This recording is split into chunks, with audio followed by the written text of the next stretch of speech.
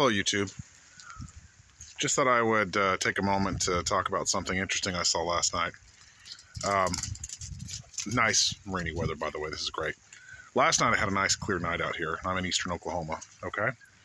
So I go to start my car, and there's this, what looked like almost as bright as the moon, kind of smaller, encased in a cloud that was moving from kind of a west to east direction on the horizon right before sunset, right? So I'm watching this and I'm kind of like, okay, that's weird as shit. I didn't know if it was a helicopter, a drone, a plane, or anything like that. Well, anyway, as I'm watching this thing, what appears to be like an expansion of the cloud with a gaseous sort of whitish blue light comes out of this thing as it exposes itself. It's more light. I kind of freak out. I'm like, holy shit, what the fuck is this thing, right? You know, and I run in and get my daughter. I thought, okay, I gotta make sure I'm seeing what I'm seeing here. I'm not going fucking nuts, okay? Because it kind of stops and it emits this like bluish white light out at the ends of it. And I get my daughter. She sees the end of what I'm saying. She's watching this light, and then it moves. It keeps moving east. And it looks like just a moving kind of cloud in this middle of a cloudless sky. And then it just seems to sort of disintegrate and vanish right in front of us. Okay, and my daughter's kind of like, holy shit, what's this? You know, she's 17 years old, and she's like, what the fuck is going on, you know? And I'm like, I don't know what the hell this thing is. It's kind of like a UAP or UFO situation, you know? So immediately I get on YouTube and I start looking at you know, I kind of typed in what would be the description of what I saw, and immediately I get a lot of people commenting. A lot of people saw this, especially in Oklahoma and Texas. Some saw it 2 months ago, some saw it 5 months ago, and a couple of them have some video which looks very similar to what I'd seen. Now, what was great about this was it immediately goes into these two different camps, right? You have the end of the world, biblical, Christian sort of people who say, oh, we're seeing all this end times and all this other shit, right? Then you have the people who are very much taking the news story, oh, it's the SpaceX satellite launches and the way they get into details about as far as which stage of the rocket is coming apart and all that. Some people make some good, you know, counterpoints. I say this seems like a cover-up in light of, you know, how is a gaseous cloud expanding in front of the path of the so-called rocket going Mach 3, right?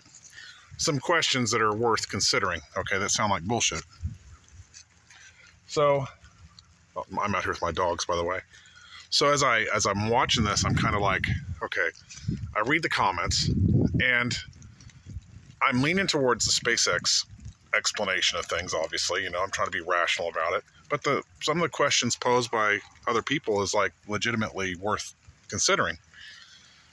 And it kind of got me to thinking about, you know, I'd seen something else as a kid when I grew up in Wyoming and clear skies. And of course I assumed military aircraft, but that's a whole different story, you know. And this could be the same sort of situation. But what really caught my attention here is so many people just will not accept or trust the official narrative or story put out by government or media. And they have good reason not to. It's perfectly reasonable. You have some people that are like just paranoid as fuck and hiding in their basement, and they're like, it's the end times. It's that kind of paranoia. They're looking for every possible, to defy any possible explanation provided by media or government.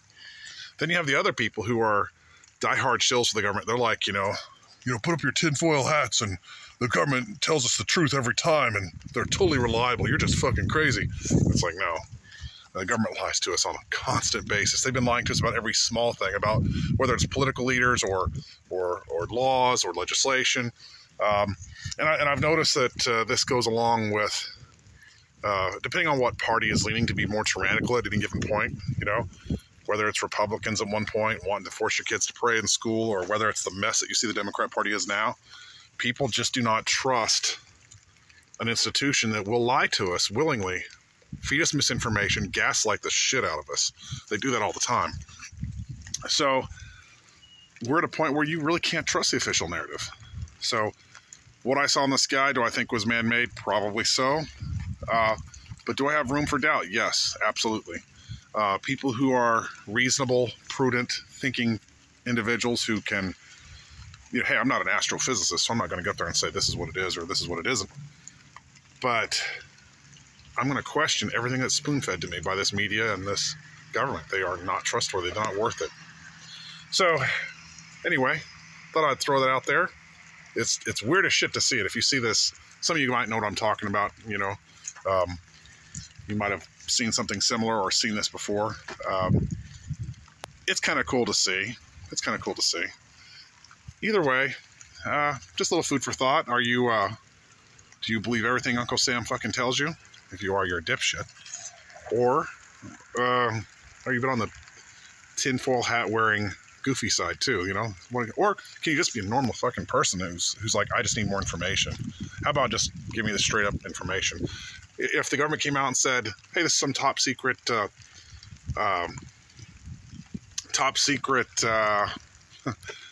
project we're working on, fuck you guys, we're keeping it under wraps because you don't have the need to know, I'll be like, okay, that's cool. I can get behind that.